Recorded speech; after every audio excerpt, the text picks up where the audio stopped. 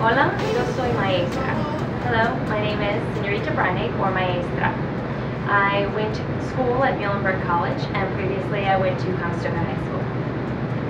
I'm teaching Spanish Level 1 and Spanish Level 2. The courses for Level 1 are an introductory to Spanish. All of our Level 1s in the Foreign Language Department are an introductory. We try to have students learn the basics of reading, writing, speaking, and listening skills. They should be able to communicate with native speakers and be able to understand native speakers. In Spanish 1, we ask that students really just open their mind and enjoy the experience of being in a foreign language. It is a difficult course, but it's really fun.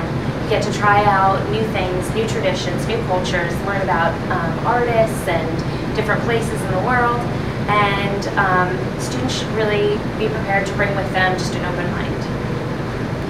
Spanish 1 is graded on a bunch of different things, projects, tests, quizzes, participation, homeworks, and classwork make up our grades.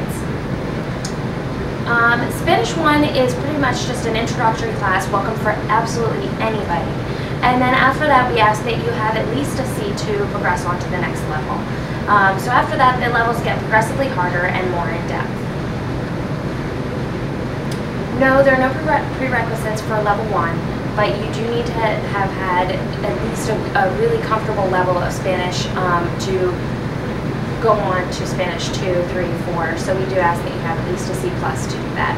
There's also a honors level, so if you've done really well in Spanish 1, 2, or 3, you can move on to Spanish 2, 3, 4, 5 honors. Okay, for Spanish 1, what I like to do is mix it up. So there's usually a test about every month, and maybe a quiz every 2 weeks. But I like to mix it up with some projects.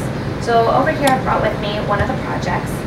This was for Day of the Dead, and this you can see is an ofrenda. And if you've been to our Day of the Dead, then you know exactly what this is. But if you haven't, let me explain it. This is an offering for somebody who's passed away and honoring their memory. Now this actually isn't a person, it's somebody's pet, but it was a dearly beloved pet, and this is honoring their cat. Okay?